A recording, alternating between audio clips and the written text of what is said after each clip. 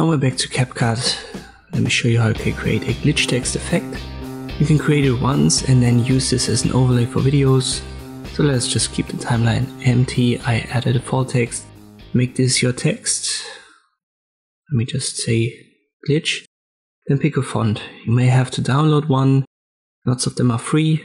Be careful about the pro ones.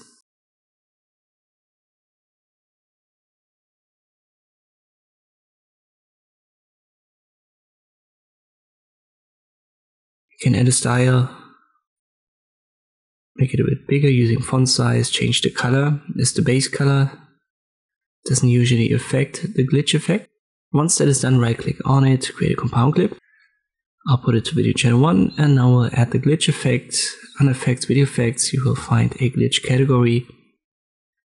You can also search for it in the top search bar, but I don't believe that it actually can detect all of them.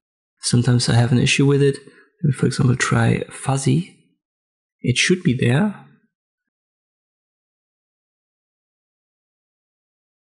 But it can't find it. So maybe I've done a typo or I haven't written it the right way. But let us go over the glitch category a little bit. For example, a color glitch, which is this RGB split. And for most of them, you can adjust the direction of this glitch via the aberration in the X and Y scale. So lateral is always X, longitudinal is the Y scale.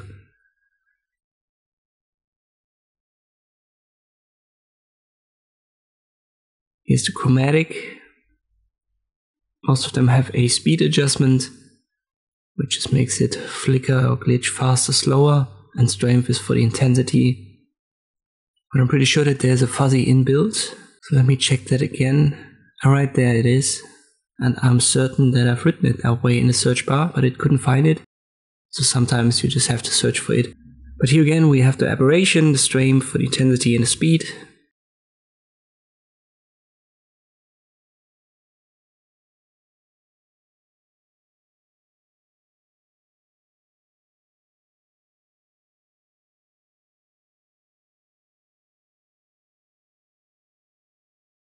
What you can also do is you can create multiple of these blocks.